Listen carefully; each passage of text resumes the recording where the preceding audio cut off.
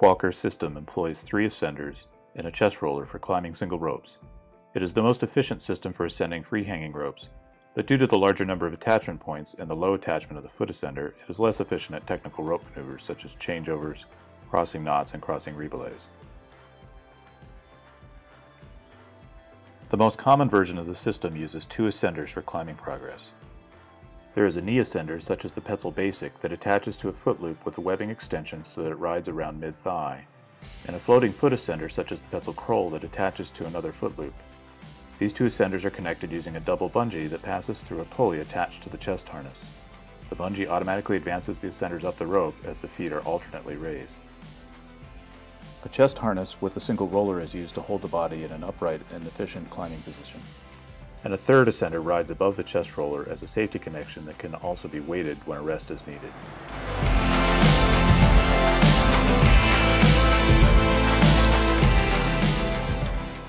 To get on rope, start by attaching the foot and knee ascenders, followed by the upper ascender and chest roller. Always have a safety tether to both the upper ascender and knee ascender. Traditional cow's tails can be used with the long cow's tail attached to the upper ascender and the short cow's tail attached to the knee ascender.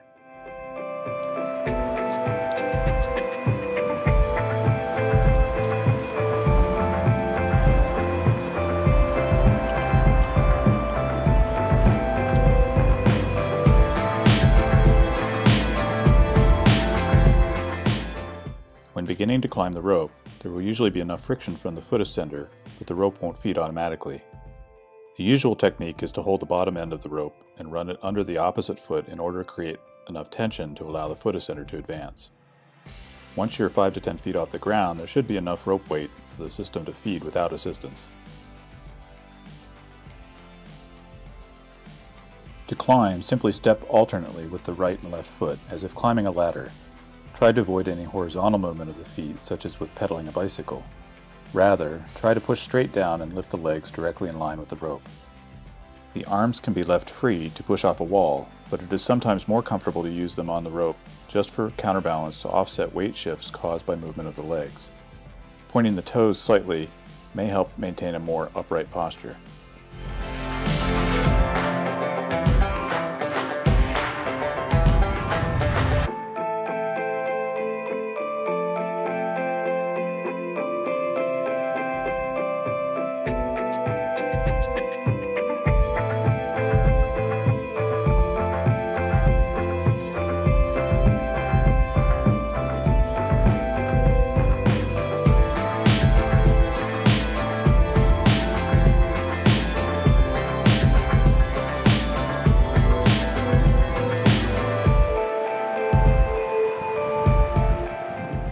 To perform a changeover from descending to ascending, first lock off the descender and attach the upper ascender as high as possible.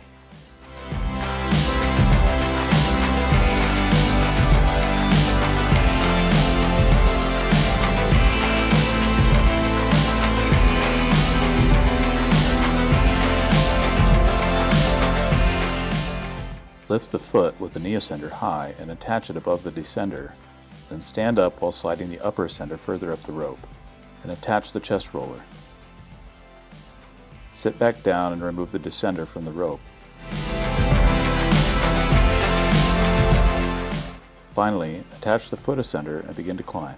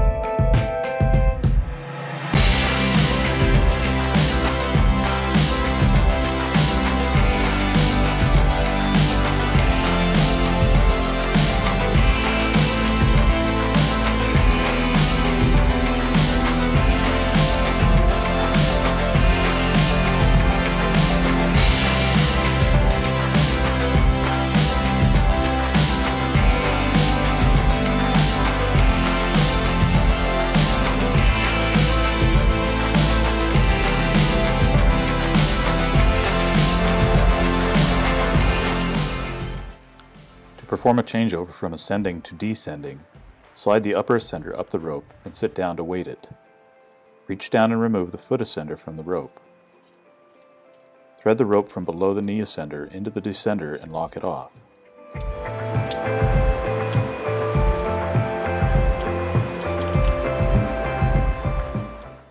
Step up using the knee ascender and remove the rope from the chest roller.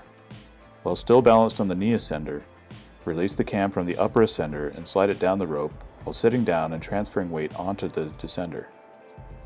Remove the knee ascender from the rope. Inspect and test the descender for proper operation, then remove the upper ascender from the rope and begin to rappel.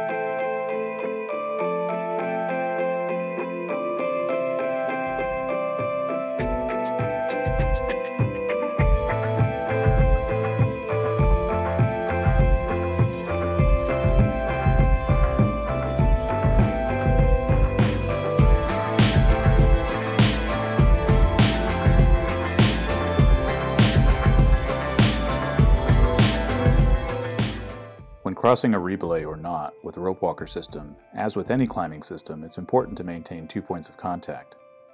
If traditional cow's tails are being used, and these are both tethered to ascenders, it may provide a better safety margin to use a third tether or a quick attach safety, in other words, a fourth ascender. The Ropewalker system employs 3 ascenders, so 2 points of contact can be maintained without clipping directly into a rebelay anchor or loop in the rope. But one of these points of contact is the foot ascender, so at a minimum it would need to have a strong chicken loop to be considered a life safety connection. When approaching a rebelay, remove the chest roller before reaching the anchor so that you aren't pulled into the wall.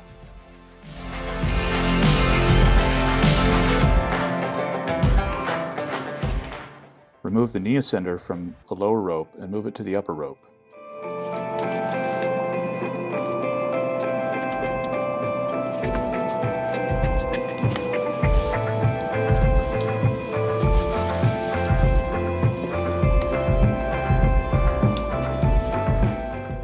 Remove the upper ascender from the lower rope and reattach it above the knee ascender on the upper rope.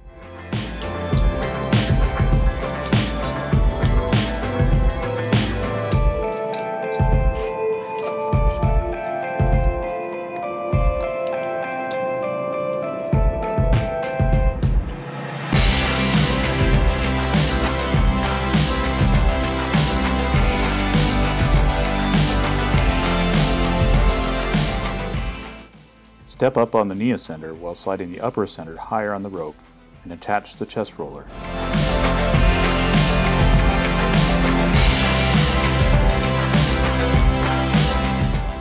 Remove the foot ascender from the lower rope, attach it to the upper rope, and begin to climb.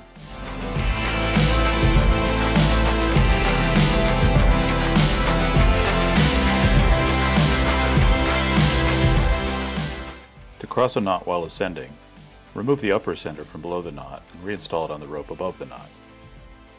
Remove the chest roller from below the knot and reinstall it above the knot as well. Step up until the knee and foot ascenders are just below the knot, and slide the upper ascender as high as possible, and sit down while weighting it. Move the knee ascender from below to above the knot, followed by the foot ascender. Then continue ascending.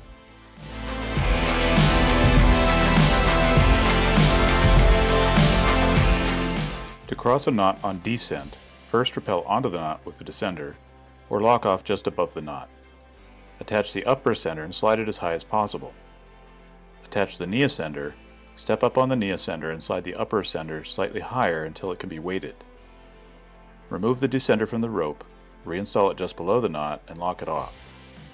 Shift weight between the upper ascender and knee ascender to down climb until the descender becomes weighted.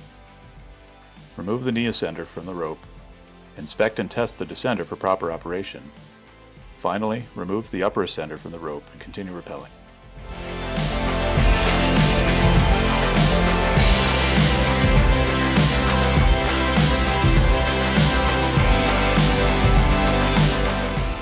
Thanks for watching. If you enjoyed this video, then please click the like button. Subscribe if you aren't already, so you can learn about other videos on the subject of caving, and comment below to let me know how I'm doing or to suggest other caving related topics.